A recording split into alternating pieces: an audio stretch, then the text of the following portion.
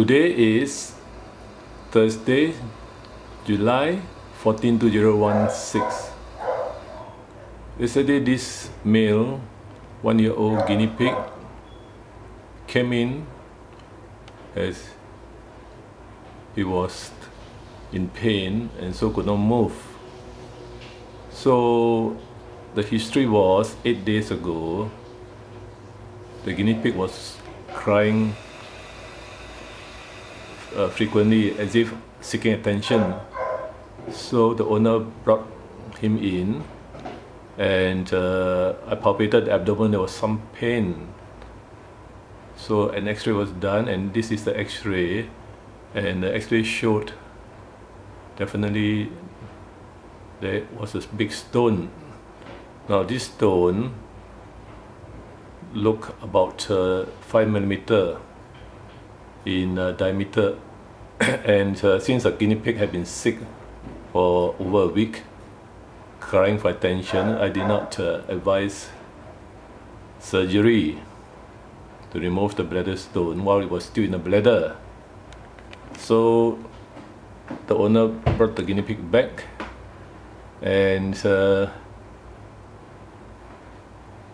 give him painkillers, antibiotics and laxative, hand feeding the guinea pig. The guinea pig did not really want to eat himself, so hand feeding 6 times a day, water, and about maybe 500 ml spread over 6 times a day. The guinea pig was still not fully recovered from the pain. He was still crying with pain when he urinated or pee or poop. No, the poop came out. The poop came out, and then he was much better. But suddenly overnight, it was much better. Now this is the ventral dorsal view. You can see the guinea pig stone was still stuck in the bladder, but due to the poor health of the guinea pig, I did not advise surgery, as he would certainly die under anesthetic. Then 8 days later, which was July 13, the guinea pig suddenly could not walk and had become very weak. There was fever, and I had another x-ray taken. This time you can see the stone was lodged in the urethra. Now the guinea pig had passed blood in the urine, and the owner is much aware of it, but still he wasn't eating on his own. He still had to be hand fed.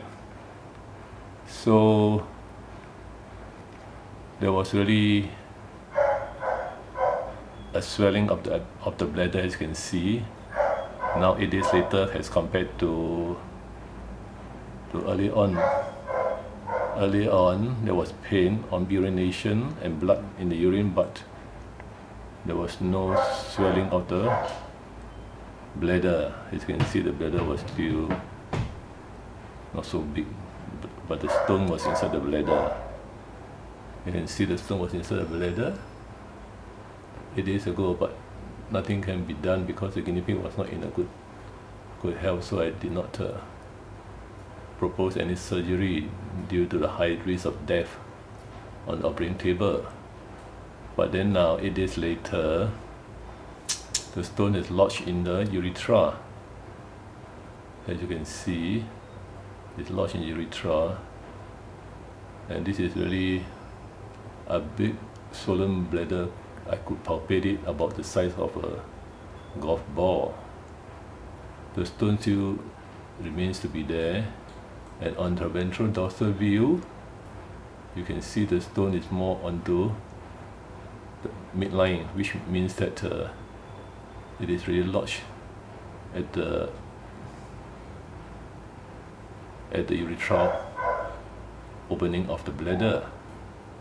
So this is quite complicated now, and the owner had no choice but to risk anesthetic to operate on it, because if you don't operate, the guinea pig would die. You operate, it might die also. So it was really a Hobson's choice whether to operate or not to operate. So owner gave permission for operation, and this was done yesterday. And the stone was removed from bladder incision near to the neck of the urethra of the bladder, and this is the stone. Now I will show you the stone.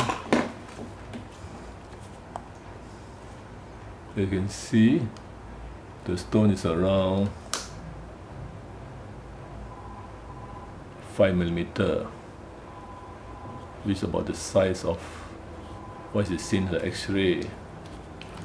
You can see the X-ray.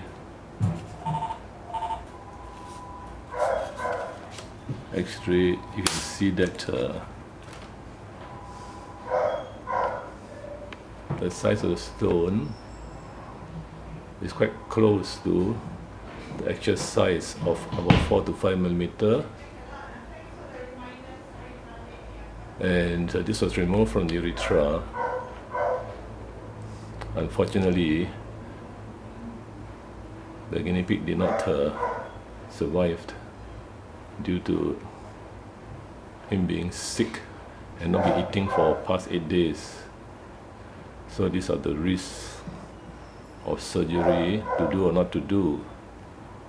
And if we don't do, then the bladder will just fill up and back pressure to the kidneys, causing kidney failure, and of course bladder rupture, as well as blood in the urine and cystitis. So the surgery was done, the stone was removed from the urethra end, but the guinea pig did not make it. So it's a very sad ending. Toa Payoh Vets, Singapore, July 14, 2016.